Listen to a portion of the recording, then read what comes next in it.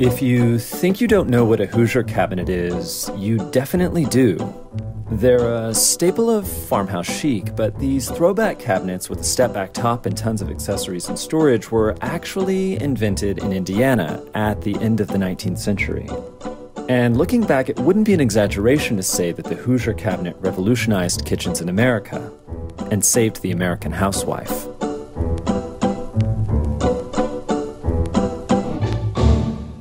Before the 1890s, American kitchens were sparsely furnished. There was a stove, a sink, a workstation, maybe you had a cupboard. Food was mainly stored elsewhere in, like, a pantry or cellar. Not great. Women were forced to walk thousands of steps a day just for food prep and cleanup, and lots of times they weren't even used to being in the kitchen in the first place. Thanks to the Industrial Revolution, kitchen help was hard to find. Women who'd never learned to fry an egg were all of a sudden responsible for putting supper on the table. The private suffering and bad food wasn't even the biggest problem. It was inefficient. The world was obsessed with profits and yields, and even the domestic sphere wasn't safe from the critiques of political economy. Social activists like the Beecher sisters found that because women are not trained for their duties as men are trained for their trades and professions, family labor is poorly done, poorly paid, and regarded as menial and disgraceful. As a remedy, the first home economics classes were offered in the US in the early 20th century, and manufacturers also stepped up to the plate. Cabinet making was flourishing.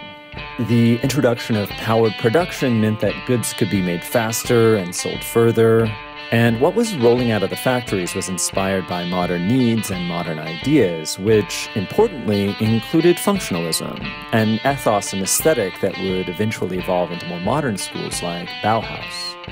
But in the late 1800s, it resulted in the Hoosier cabinet. In 1898, G.I. Sellers made the first accessory-packed kitchen gadget designed to be all-in-one ingredient storage and workstation. Where? In the Hoosier state. Pretty soon, there were dozens of cabinet makers and woodworking companies making more and more elaborate versions of this not-so-simple simplifying kitchen cupboard.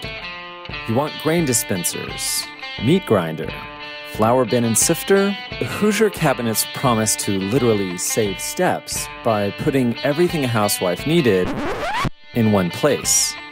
At its peak, the Hoosier Manufacturing Company alone was producing 700 cabinets a day, and by the early 1920s, they'd sold 2 million.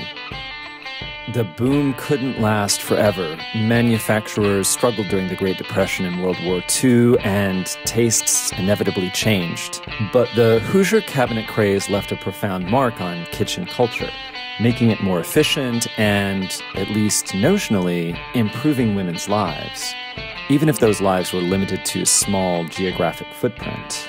And because they were the first device to affirm that homemaking was hard work, they basically created the market for future labor-saving inventions.